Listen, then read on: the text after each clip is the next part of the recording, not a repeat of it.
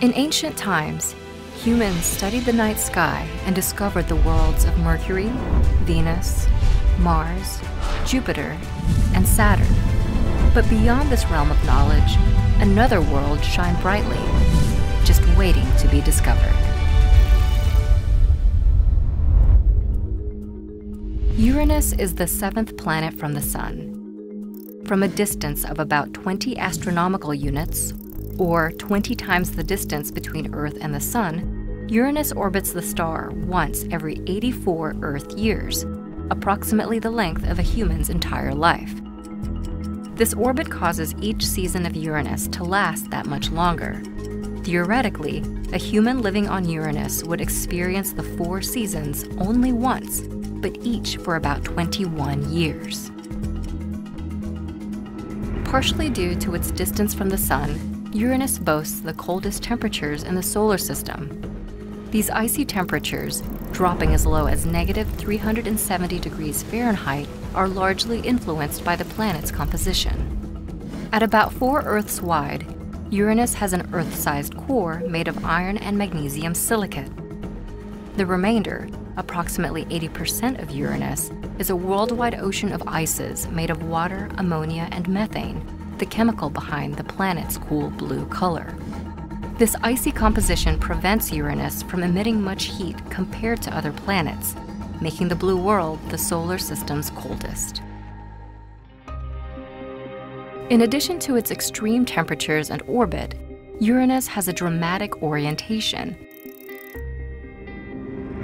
While the other 7 planets spin on their axes like tops, Uranus appears to roll along its equator.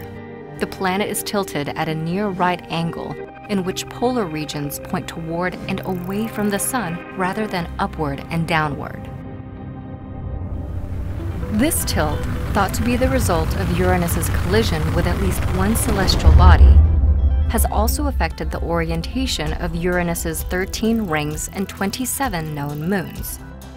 Unlike the rings and moons of other worlds, which orbit their home planets horizontally, those of Uranus orbit in a vertical orientation along the planet's tilted equator, much like a Ferris wheel. Uranus and its many unusual features were a mystery to the ancients, and the planet was actually thought to be a star. But in the late 18th century, astronomer William Herschel discovered that the celestial object was actually a new world.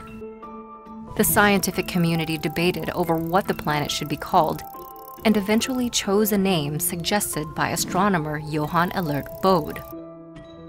Bode believed that since Jupiter was the father of the gods, and Saturn was the father of Jupiter, then this new planet should be the father of Saturn, Silus.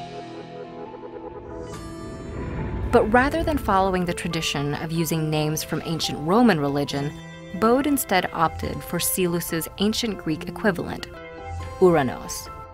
Uranos, the ancient Greek god of the heavens, was then Latinized to be Uranus. To this day, Uranus is still the only planet that veered from tradition with an ancient Greek namesake, a status most fitting for a planet beyond convention.